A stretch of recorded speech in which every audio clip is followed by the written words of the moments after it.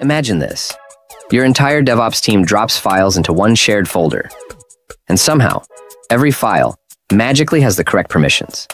No errors, no permission denied, no chown headaches. What's happening behind the scenes? It's not luck. It's a hidden Linux permission called SGID, the set group ID.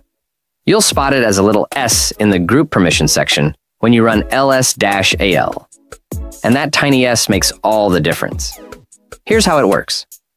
When you apply SGID to a directory using chmod g plus s/projects, every new file created inside automatically inherits that folder's group.